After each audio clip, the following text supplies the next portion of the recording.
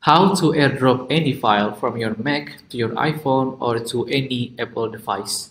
So the first thing on your Mac, you wanna go to your Finder right here at the bottom left of your screen. You wanna open it, and then on Favorites, you wanna click on Airdrop, and then you wanna press this turn on Bluetooth. You wanna turn on your Bluetooth because you cannot do an airdrop unless you turn on your Bluetooth.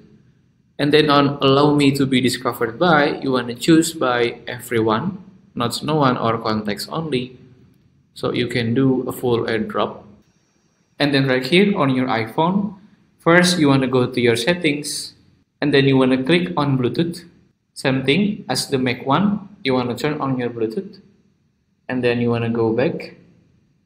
And then you want to tap on General, and then click on Airdrop.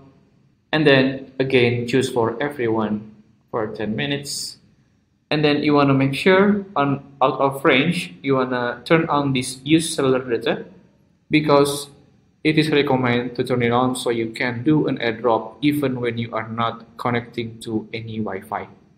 And then on your Mac it will automatically scan which Apple device that turn on the airdrop and Bluetooth.